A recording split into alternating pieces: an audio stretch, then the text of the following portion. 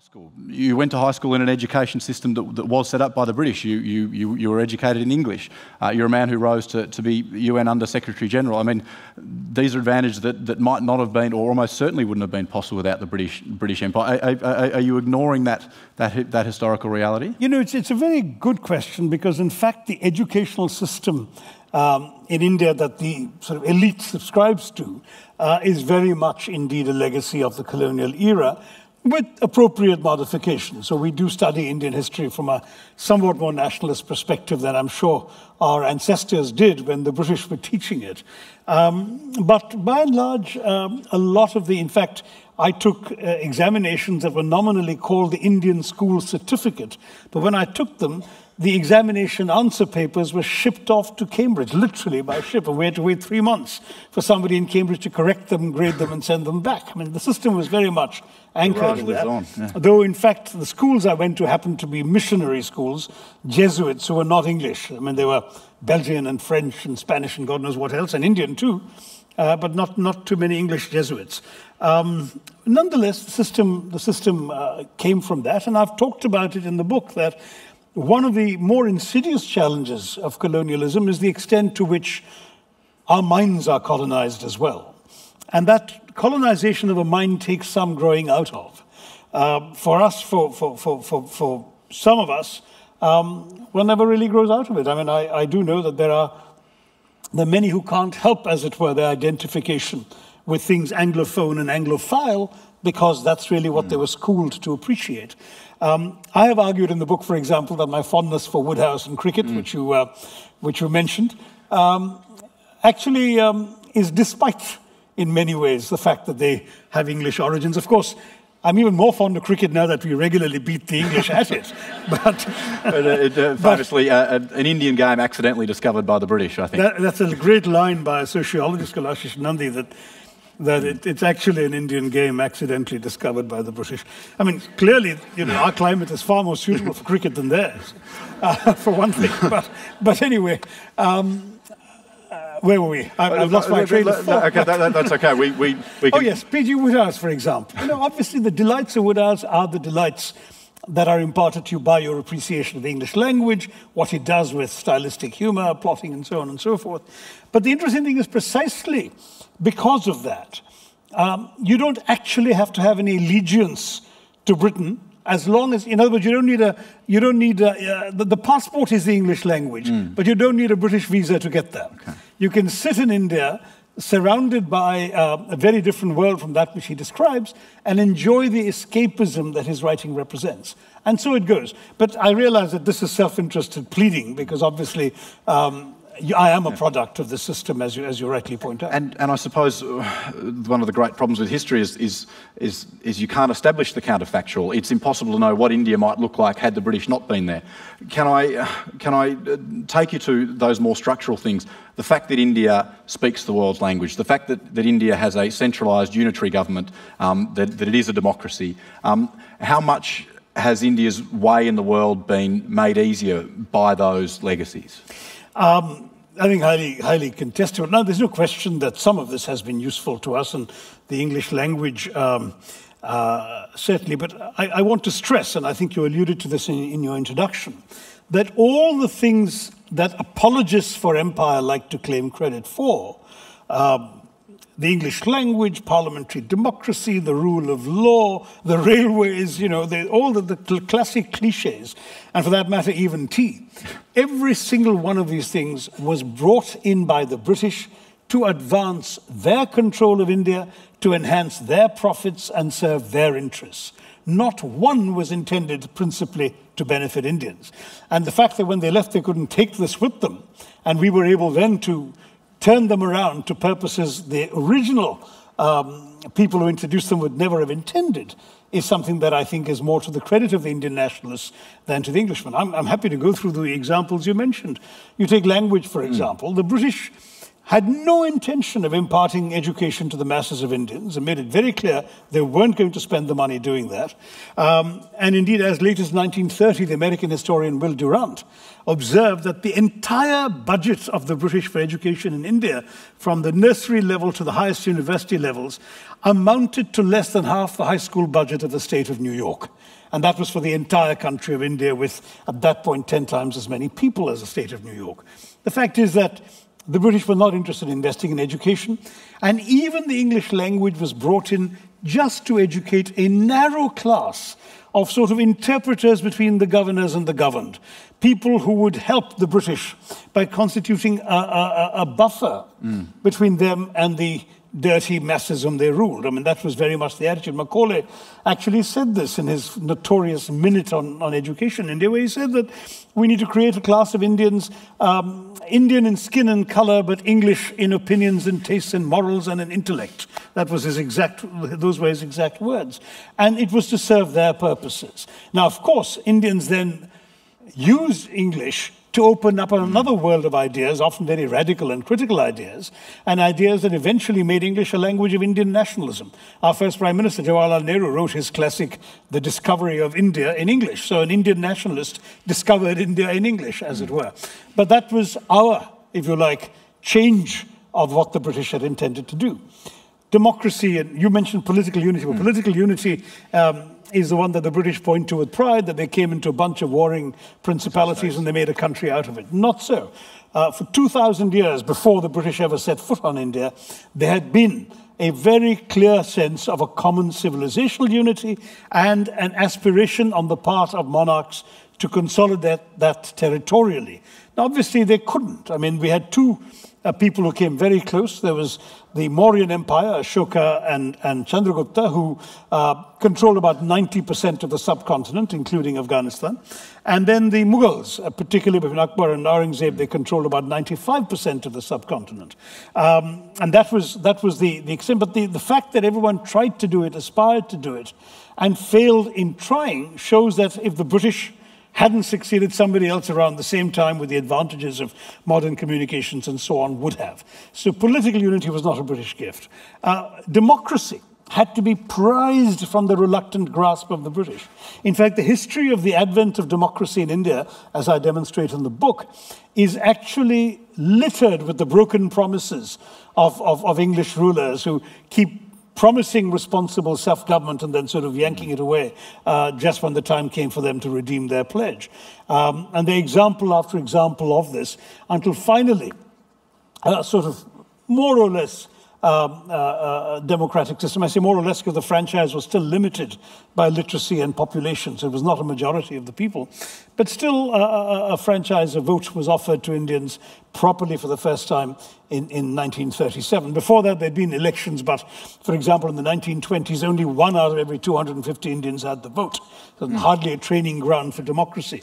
And even then, they did not allow people to vote for a national government. The national government was still the British, headed by the Viceroy. It was only provincial governments that Indians were allowed to form up to the Second World War. So given all of that, it's very difficult to point. And as I say, the British did a great deal to undermine Indian unity. When the Indian National Congress was established in 1885 by a well-meaning Scotsman with various Indian supporters, it was truly a body the British could have easily co-opted. It was a bunch of largely Anglophile lawyers who wrote decorous petitions and held very civilized meetings in which they asked the English to give them the rights of Englishmen. But the British saw even this as a threat. So far from welcoming it as a first step towards responsible self-government for Indians, what the British did instead was try and undermine the Congress to the extent of helping encourage the setting up of a rival body 20 years later, the Muslim League, which was set up explicitly on sectarian lines, with the British prodding them to say, look, these people will only represent the interests of the Hindu majority. Now, you look at their first 20 presidents, and they're Christians, Muslims, Parsis, as well as Hindus. And there's even an Irish woman, an Irish Catholic, Annie Besant of the Theosophist movement. So it was a very open, very inclusive body, but the British had no intention of cooperating with it, had no intention of taking it serious. And these are not retrospective judgments. I've quoted, for example, a Sunday Times journalist from London who traveled in India in 1907, 1908, Henry Nevinson, who attended meetings of the Congress, met British officialdom, and recorded his horror at the way in which the British were denying fair due process and fair rights to Indians. So all this was apparent at the time, and yet the British dragged it out as long as they could. So it's a bit rich, as I've said at Oxford, to arrest, maim, imprison, torture, deny rights to a people for 200 years, and then celebrate the fact that they're democratic at the end of it. Let's talk food. One of the great lines of the book is, "There's never been a famine in a democracy with a free press." One of the striking things that comes out of this book is the widespread starvation that occurs in India during the first half of the 20th century. Can you talk about the famines and what they did? Absolutely. No, it really was a horror show what the British did, and if there are any Irish people in the audience, this will resonate with them because they did the same thing in Ireland. The British had a compound of attitudes at the time that they were ruling India. The first was that one must not give charity because it encourages idleness. The second was the rather callous notion, but they justified it in Adam Smithian terms, that the free market must prevail. So if there is a famine and the British government buys the only grain available to ship it off to London for the bread baskets of the East End, but the poor people left in India who are starving for food can't afford to buy it because the Brits have driven the price up. Well, those are the rules of the free market. It's tough, but that's the way it's going to be. Third was the Malthusian principle, that if the land cannot sustain the population that's trying to live off it, well, people must die. So they did. And the final thing, of course, was Victorian fiscal prudence. Thou shalt not spend money thou hast not budgeted for. So with all of this put together, they refused to help people in famines, which was exactly the opposite of the Indian experience in the past, where whenever there was a drought, whenever there was a failure of a harvest, the rich people, the aristocracy, the local kings and princes and so on, all came in to help people. And there are no recorded instances of people just dying of famines until the British came along. In fact, there are actually accounts by British observers in the late 18th century during the first devastating British-made famine in Bengal, which wiped out a third of the entire population, saying that in the nearby states still ruled by Indians, because Britain hadn't conquered all of India yet, people were being helped. And here in British India, they were not being helped as a matter of policy. Now, in Ireland, they did the same thing, which led to the Great Potato Blight of 1841 and the deaths of people. But the Irish at least had the option of jumping onto boats and sailing off to America. We didn't have that option. So we stayed in India and died. And the worst example that one can come to is Winston Churchill and the Second World War. Winston Churchill personally took decisions to allow people to die while his government acquired all the grain in Bengal that they could get, not to feed the war effort, as was wrongly suggested, but to enhance buffer stocks, reserve stocks, in the event of a likely future invasion of Greece and Yugoslavia. And Australian ships were docking at the port of Calcutta laden with wheat. And Churchill was personally deciding, either he or his odious Paymaster General, Lord Cherwell, acting on his instructions, to not allow those ships to disembark their cargo, but to continue to sail on to Europe. When officials in India wrote to him saying, people are dying, they're literally dying on the streets, he said, well, I hate Indians. They're a beastly people with a beastly religion.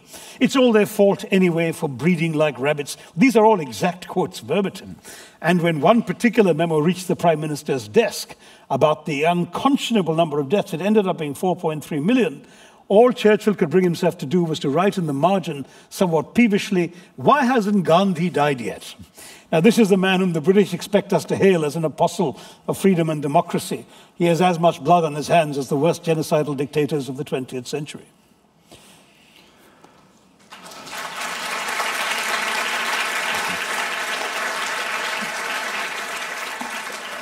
So then, remedy. We're here at the Antidote Festival.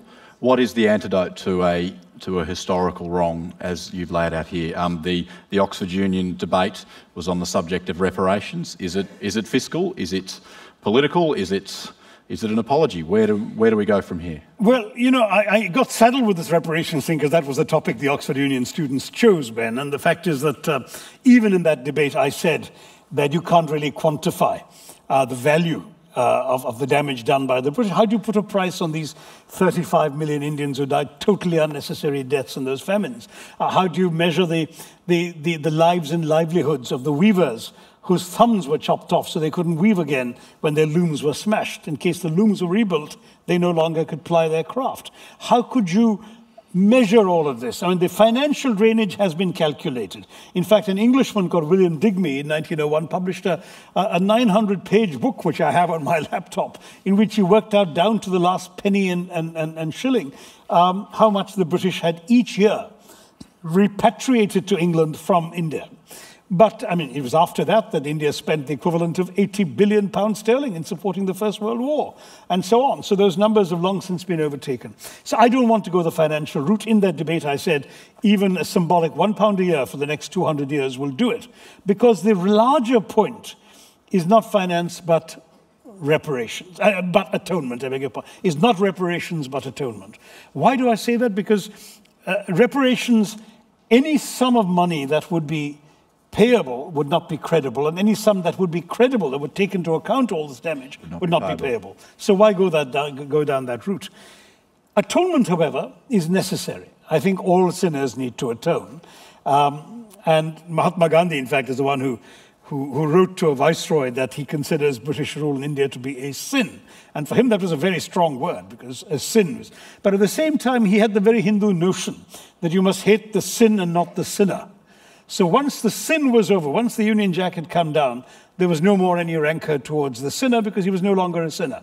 However, what about the past sins? And my answer is, first of all, well, there are three things I'd like to suggest to the British, and indeed have been suggesting to the British. The first is, I think they should teach unvarnished colonial history in their schools. There's this very convenient historical amnesia in Britain today, as a result of which what's happening is that you can do an A-level in history in Britain today without learning a line of colonial history. Most people don't know what the British did, to the extent that YouGov, which is a poll that often looks at young people's views in Britain, every year for the last few years, I've quoted one, but there's been another poll which is even worse, showing that a significant proportion of young English people actually are proud of the empire and would love to have it back. They have no idea what they're proud of. So they've got to be taught. That's one thing.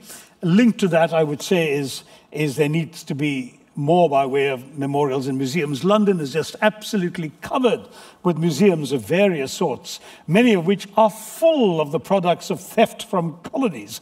They're sort of chor bazaar for the Indians in the audience, masquerading as museums. But having said that, you know, you can even find an imperial war museum in Britain, but you can't find an imperial museum, a colonialism museum. There's no place for children, tourists, visitors to go to and see for themselves the whole picture of what was done by the British and their foreign rule. And the third thing, oh, by the way, there's even a statue to the animals that aided the war effort in Britain, right in the heart of London. I've driven past it. And there is no statue to the 1.3 million Indians who gave of their own and an improbable number of Victoria Crosses and so on in the First World War, and the 1.7 million Indians who fought in the Second World War. No statue to them. The animals, however, are commemorated. The British really have to recognize the debt that they owe. Finally, you mentioned an apology. To me, that is important. And I've got the perfect opportunity for it looming right now. On the 13th of April 2019, will be the centenary of what I consider the single worst atrocity of the British Empire, the Jallianwala Bagh massacre, the Amritsar massacre, some people call it. Not because of the numbers of people killed. The British actually killed 100,000 people in Delhi alone in putting down the revolt of 1857. But rather because of everything that accompanied it. We'll give you 2 minutes to explain. It came at the end of the First World War, which even Mahatma Gandhi had supported the Indian war effort. And Indians had sent money, treasure, taxes which they could not afford, pack animals, rations, clothing, uniforms, carts, even rail lines ripped out of the ground to aid the war effort, in the hope that at the end of all of this, there would be the grant of what the British had promised to the white Commonwealth responsible self-government. It never came. They betrayed the promise. And not only did they betray it, but they actually reimposed wartime era prohibitions on freedom of speech, freedom of assembly, freedom of the press, and so on. Immediately protests broke out, saying this is simply not what we were promised. And the British, in effect, declared martial law. They didn't use the phrase, but they sent generals out to the various provinces to put down the unrest. In Amritsar, the second largest town in Punjab, we had the arrival of Brigadier General Reginald Dyer. And he got there and he proclaimed that people couldn't gather in groups of more than 5 and so on and so forth. But he completely failed to notice that this was the Punjabi Spring Festival of Baisakhi. And in a walled garden called Jallianwala Bagh, a large number of men, women, and children had gathered to commemorate the festival, completely unarmed. He arrives there with a bunch of soldiers. He doesn't ask them what they're doing there and why they're there. He doesn't even take a look at who they are. He doesn't fire a warning shot. He just orders his soldiers to shoot into the bodies of the unarmed, wailing, soon stampeding men, women, and children. And as they try to flee this garden, this walled garden, there's only one gate, one exit. And he stations the soldiers right there, as he himself explains later, because that makes these people easier targets. 1,650 rounds were fired, and he boasted proudly not one bullet was wasted. The British admitted to 379 killed and the rest injured. The Indians claimed the figures are much higher. Whatever the truth was, it was a horrendous, horrendous massacre. At the end of it, he bars the gate shut and doesn't allow even the relatives of the dead, the dying, and the wounded to tend to their dear ones. They are forced to lie for 24 hours in the hot April sun, many of whom die because of that. On top of that, he forces Indians to crawl on their bellies on a narrow lane nearby, and if they so much as lift their heads are bashed in by British staves. At the end of all of this, of course, there is outrage. The House of Commons condemns him. The House of Lords promptly passes a resolution praising him for what he had done. And the British take out a collection to reward him, and they raise the equivalent of £250,000 in today's money, which is presented to him with a bejeweled sword, and that flatulent voice of Victorian imperialism, Rudyard Kipling, hails him as the man who saved India.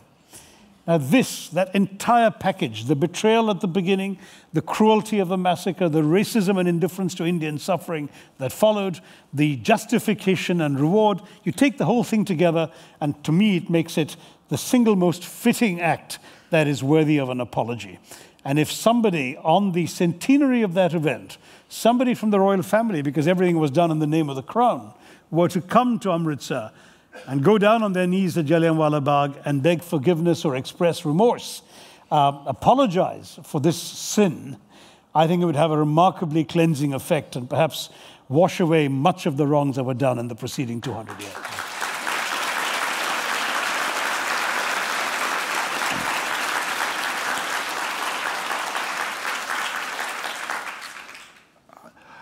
I'm going to open the floor shortly to questions. You will see there's a couple of mic stands. I'm peering into the blackness here, but I can see 1 and 2. If people would like to start making their way down, I'm not sure if there are any defenders of the empire in the house who want to go 10 rounds with Shashi Tharoor. Any Churchill fans out there? Can I ask you one question, perhaps a little off topic of the book, but extrapolating it further to India's future, and because you're a person who went within a handful of votes, I think, of being UN Secretary-General. How do you see India's place, new, free, independent India, on the global stage in the 21st century? In particular, how does a rising India deal with a dominant China? And to your experience in the UN, is a reformed UN Security Council with India on it still an ambition? Gosh, these three are the subject of an entire other book. It's called Pax Indica, India and the World of the 21st Century. It was published a couple of years ago. But, I mean, the short answer would be that India, I think, has an enormous contribution to make to the world of the 21st century, and it should. We have the ability to contribute to the stewardship of the global commons. We have the skill, the resources, the technology, the human capacity to make a difference in everything from cyberspace to outer space, and we ought to step up to the plate and do it. We are waiting, as you rightly said, for a seat on the Security Council. And you can understand that because the Security Council reflects the geopolitical realities of 1945 and not of 2017. So countries like India, but not only India, also Japan, Germany, Brazil, South Africa, others are all asking for a place at the table.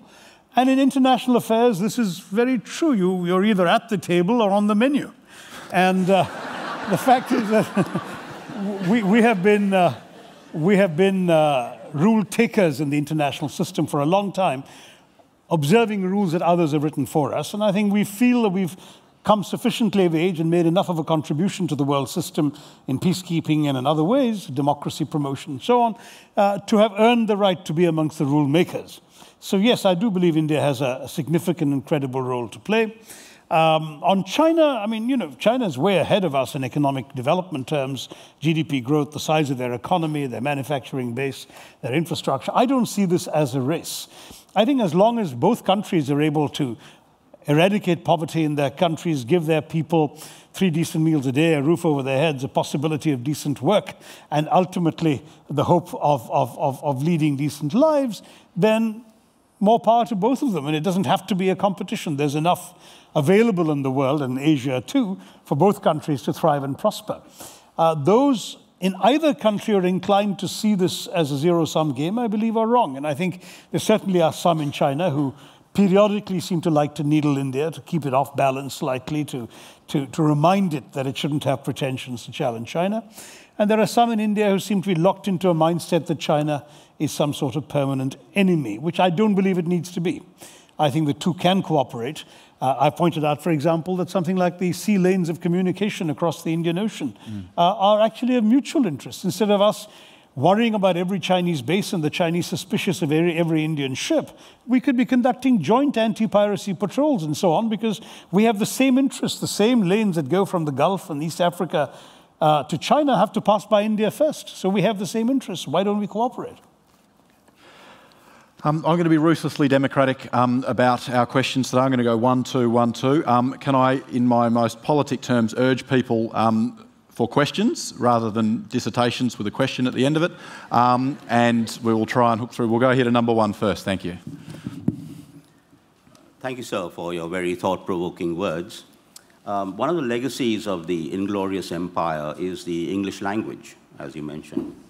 According to some stats I saw recently, 12.18% of the Indian population claim to speak English, and 0.02% of the population acknowledge it as their own, as their first language.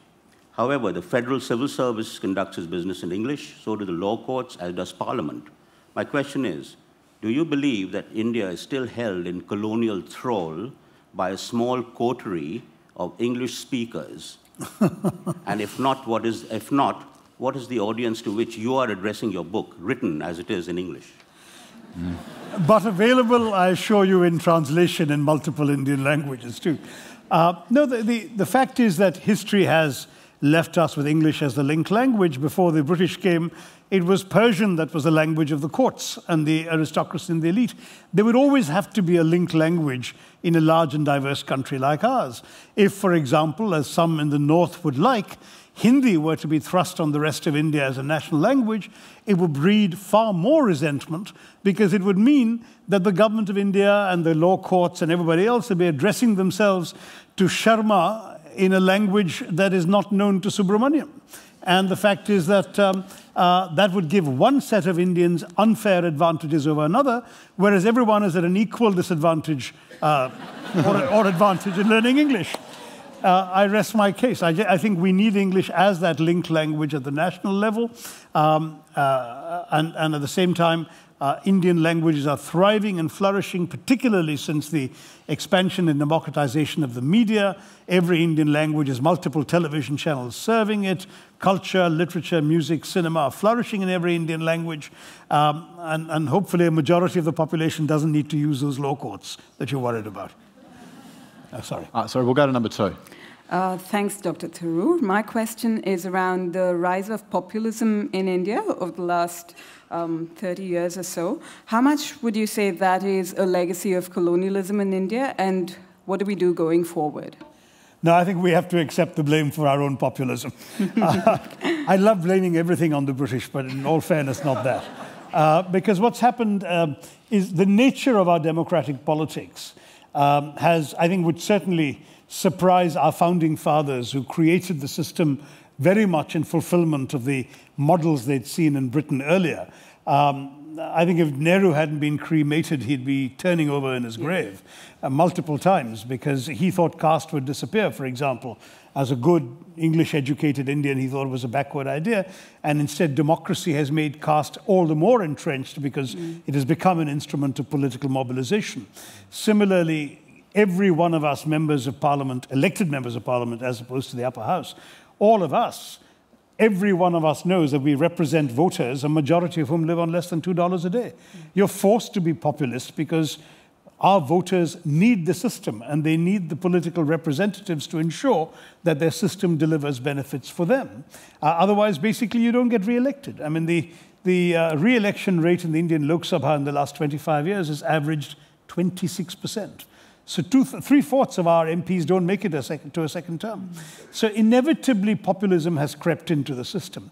I think as the populace, and therefore the electorate, gets more educated and more aware, undoubtedly populism will not be able to exert the same stranglehold on them. But right now, it's very much our system, our democracy, and the way we've worked it that has given us this result. Thank you. Are you really sure that populism will fade with a maturation of democracy? I mean, we're seeing populism all over the world. We're seeing it in mature democracies. Like the United States. Like this one. Where someone might quarrel about the adjective there sometimes, but I like this one. Look, I don't know, but I do think that that's the best hope we've got. Because in India, the transformation that I tried too prematurely to trace was from a politics of identity to a politics of performance. I did have concrete examples underlying my thesis in states like Andhra Pradesh and Bihar and so on, where populists won on an identity appeal, and when they failed to deliver performance, got turfed out, and alternatives were elected who didn't appeal on identitarian grounds, but spoke about roti, kapda, or makan. That's bread, clothing, and roofs over our heads. And now bijli, sadak, and pani, which is electricity, good roads, and water, drinking water, which are things that voters are now judging their elected representatives by. Okay. We'll go to number one. Thank you for your great insights, and I really look forward to reading this book, and about time after 70 years that this book has come, and great on both sides, from India and Pakistan. Coming to whatever I've read, up to since I've bought the ticket about Inglorious Empire, that makes me think that isn't that mostly empires are inglorious, and even coming to the present times where we see post 9/11 what has been happening, and what the atrocities have been, in Syria lately, and before that in Iraq and Afghanistan. So what are your thoughts, and also including Indian-occupied Kashmir, where people are fighting for their freedom, and here there's another perspective where a man is a freedom fighter to one and a terrorist to another. So what are the lessons that would you see, because with your profound experience and your long association with the United States, you see that what are the takeaways, and what can you really tell the present government of India and other present people that would who require are in the a very long answer, young lady, and I hope you will read the book, because a lot of it is covered in the book. Thank you. First of all, I do stress right throughout that nothing in the book is meant to absolve the present-day governments of any of the successor countries to the British Raj of their failures and their actions. I mean, ultimately, I am not using the past to justify the present. I believe one should face the past, one should embrace the past, but one should leave it in the past. I've often said, our problem in the subcontinent is we have a forgive and forget culture, and forgive is good because nursing hatred and resentment and bitterness really hurts the hater far more than the hated, so that's no point. But while forgive is good, forget is bad. We must not forget. And we must not forget, because as I often say to young people like yourself, if you don't know where you've come from, how will you appreciate where you're going? You must have a sense, just as we're all curious about our parents or our grandparents, why shouldn't we, as a society, as a collectivity, be conscious of what went on in the past? So that's on the first and larger point. There are inglorious moments in contemporary India, Pakistan, Bangladesh, and so on, and those have to be dealt with, in my view, in their own terms. The history may have led us to that point, but there's no point blaming history anymore. We're the ones making the decisions today. On Kashmir, it's a rather complicated story, as you know. I am not a fan of partition. I understand many Pakistanis are, because they wouldn't have a country without it, whereas I think we wouldn't have all the hostility, conflict, and wasted energies. But isn't it about, sorry to interrupt you, but isn't it about time that this should be accepted? Okay, now Pakistan is there. It's been 70 years. Yeah. And let's resolve the issues and let's talk about Kashmir. And how long will we keep on talking about Kashmir and keep this as a bone of contention? I'm not, you are. but the point is...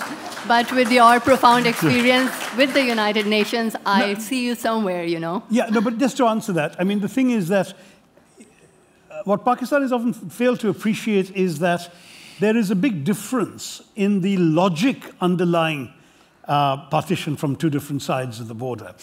Pakistan is created as a result of one party wanting a state for people of a particular religion. Now, the Indian nationalist movement never bought into that logic. It always claimed to be a movement of every faith, every religion, every caste, every language, every color, and so on. And it never accepted the logic that because Pakistan had been created as a state for Muslims, that what remained must necessarily be a state for Hindus. In fact, the Indian nationalist movement explicitly rejected that logic. And so it looks to its Muslim majority districts and one state with pride, as belonging and affirming the idea that religion is not a valid determinant of nationhood.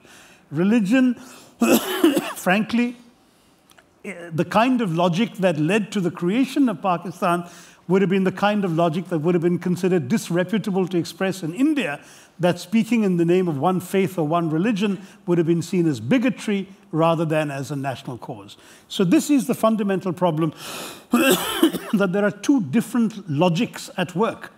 One seeing nationhood as inhering in faith, and the other seeing a large, diverse nation in which people of various backgrounds can overcome differences of caste, of creed, of color, of culture, of cuisine, of conviction, of costume, and of custom, and still rally around a consensus. And that consensus in a diverse country like India is that you don't really need to agree all the time, so long as you agree on the ground rules of how you will disagree. That's how we've been able to manage consensus without consensus, how we've been able to preserve, through our democracy, this astonishingly diverse land. And to us, therefore, the only way that works is if everybody feels an equal ownership and equal stake. And whereas there have been secessionist movements in other parts of India, they've been put down through a very effective combination of either law and order enforcement on the one hand or political co-optation on the other. So that yesterday's rebels and secessionists become political candidates today, chief ministers tomorrow, and given the vagaries of democratic politics, leaders of the opposition day after tomorrow. That's essentially the way it works everywhere, except in Kashmir. I admire, because we have a neighboring state that fuels it. I admire your enthusiasm and passion. I'm not sure we're going to solve Kashmir this afternoon. Last point, like I said. One riposte, and then we're going to move on. Yeah. But my last point is coming back to your, where British denied the fair trials at that time when, Indians and the subcontinent were fighting for freedoms. So this is where I'm seeing that we can learn a lot from history. And what is your take where we can give referendum rights to Kashmir and give them a fair trial and let the peace in the subcontinent? All right. We've dealt with that reasonably extensively. Number 2. Sure you don't want more? Talking earlier about an apology or maybe a monument, with there being a Conservative government for at least the next 4 years in the UK, that's probably not going to happen. What role does the Indian population in Britain have to play in getting across these messages and what actually happened and sharing? Good question. Well, first of all, you did notice that I didn't suggest the Prime Minister should come and apologize, because I know she won't. But I did suggest a member of the royal family, because that's we were the jewel in their crown, so they may as well, come and burnish the jewel a little bit here. But as far as the Indian community in Britain, I was struck by two contradictory phenomena during my many visits to the UK to promote the UK edition of this book. For the first few months, the only pushback and the only negative reviews I got were from Indian Brits. In fact, I had a most amazing appearance at the House of Lords, where a British Viscount, whose title goes back 800 years, praised my book and expressed a great deal of chagrin as an Englishman, one of whose ancestors had been a Viceroy of India. And an Indian peer, whose family had migrated from Kenya or Uganda about 40 years ago, spoke up passionately in defense of the British Empire and all the good it had done. So there was that paradox to begin with. But subsequently, I have noticed in my audiences a rather significant number of Indian Brits feeling that in some ways this sort of is a reminder and a validation of their place in British society. I was reminded of this wonderful photograph I saw of a demonstration against the anti-immigrant speeches made by certain conservative politicians. There was a wonderful demonstration, and the demonstrators, black and brown Britons, were holding up placards saying, "We are here because you were there." And I think it's something that...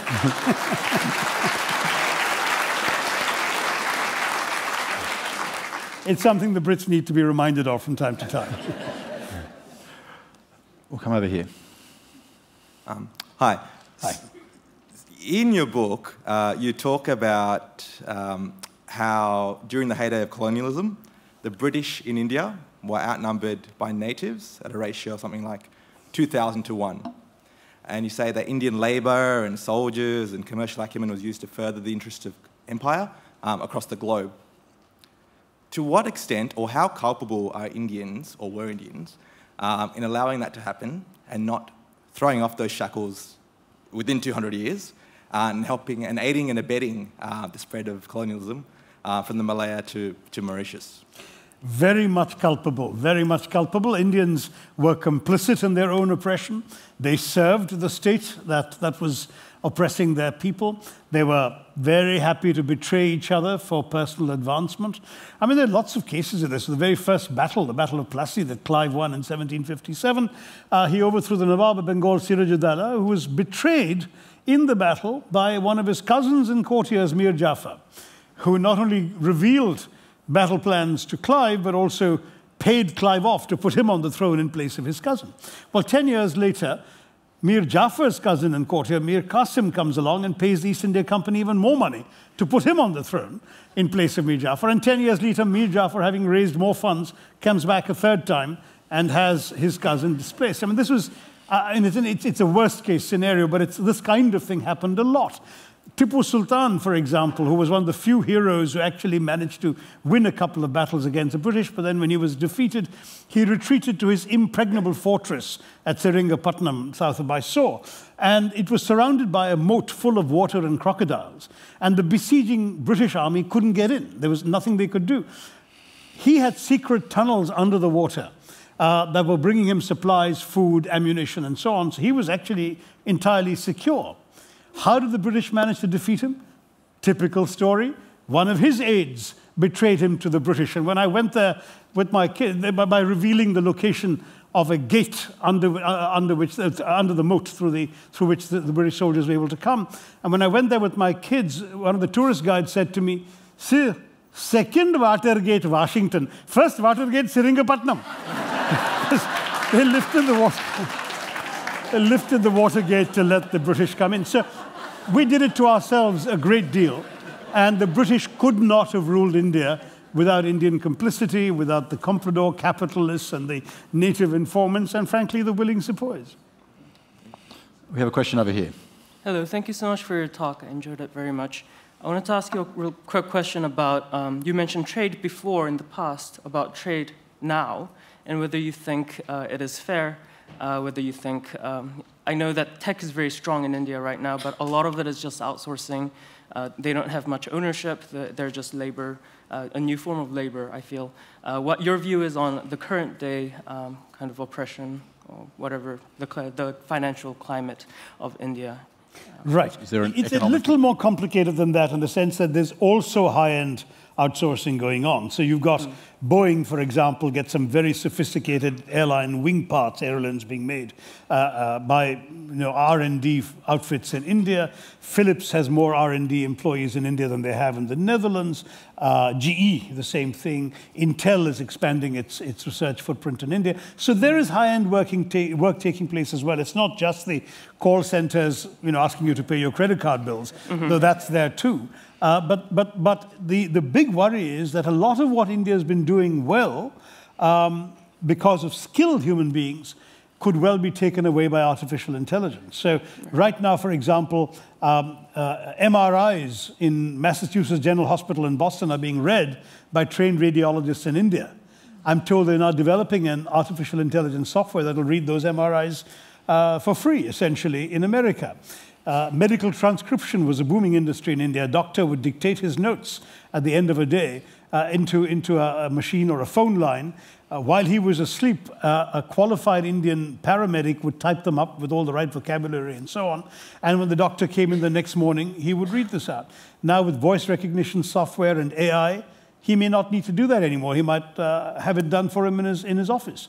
And so it goes. So India is more and more vulnerable to advances in technology that may actually take our people out of their value added in employment. Manufacturing is already, China seized the opportunity at the right time. India was too late.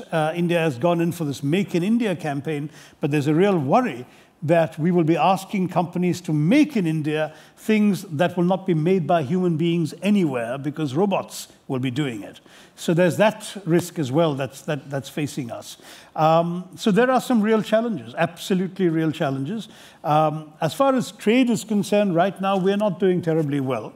But don't forget that, the days when India and China accounted for 50% of global GDP are in any case not only over, they're never coming back. China has climbed up to about 16% of global GDP, but it's a long way down from its peak, which I think at the most was 29 at one point. It's not going to get there. I mean, the world is now a more complicated place. More countries have prospered. So I would rather now start focusing as an Indian policymaker on what we can do to ensure decent lives for our people and worry less about percentages and complications there. It was a relevant argument, I believe, in looking at the historical experience. But today, in policy terms, we just have to help, save, feed, employ, educate people. That's and would that look like a form of protectionism in policy? Well, at this stage, there's no real political constituency protectionism. I often point out that while people like Mr. Modi, our present Prime Minister, I'm in the opposition, but Mr. Modi is very much part of this anti-globalized elite cultural backlash. He's not an anti-globalization backlash man. He wants to be Davos man. He doesn't want to knock down Davos as, say, Donald Trump does. There's a difference there. But at the same time, the prospects have to be admitted to be rather tough right now. He's not heading towards protectionism. India is still looking towards more foreign investment, more open markets. And I think so far the direction is very much away from protectionism. But in the long term, everyone will have to see what's best for them. Driverless cars, there will be protectionism. If we get driverless cars in India, we throw 25 million people out of work the next day. That's how many people are drivers. His only profession is driving.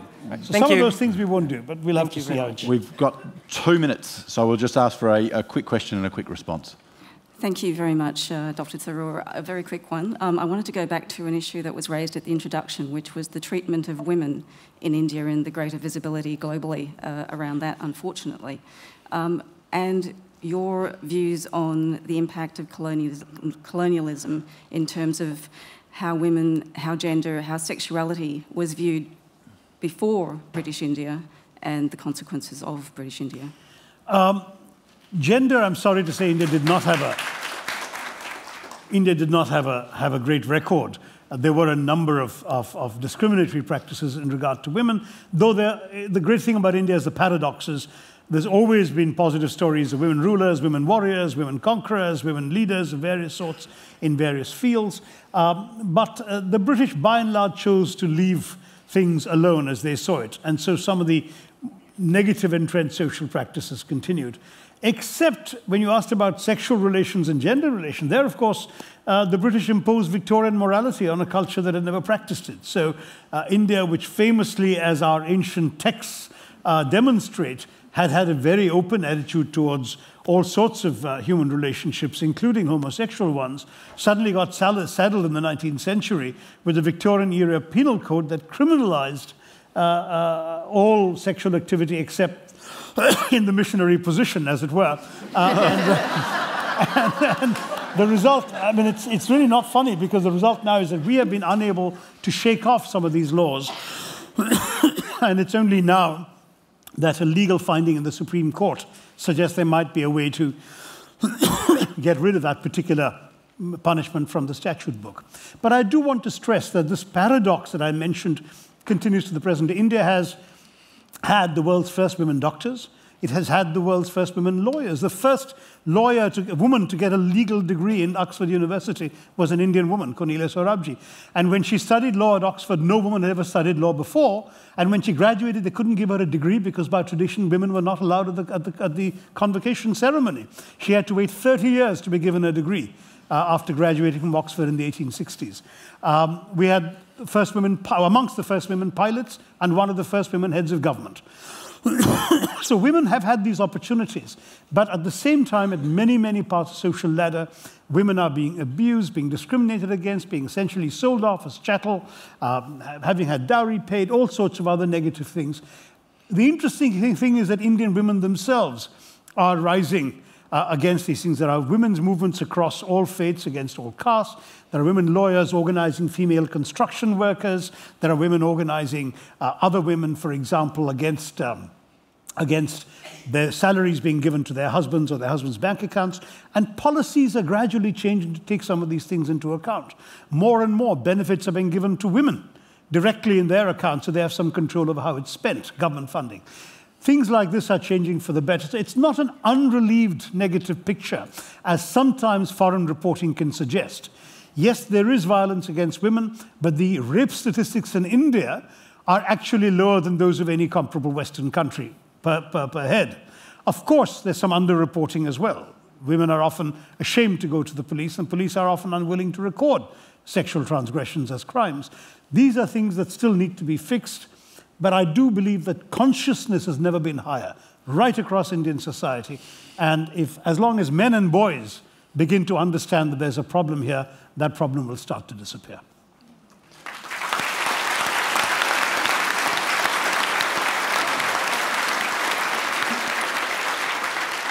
Ladies and gentlemen, we have run over time, so we'll draw this quite extraordinary discussion to a close. We've traversed a lot of territory from driverless cars to the missionary position. We've rewritten Churchill's biography, and I thought we made some fair headway on Kashmir there for a while. So, look, thank you very much for your participation, and can I ask you to thank again Dr. Shashi Tharoor.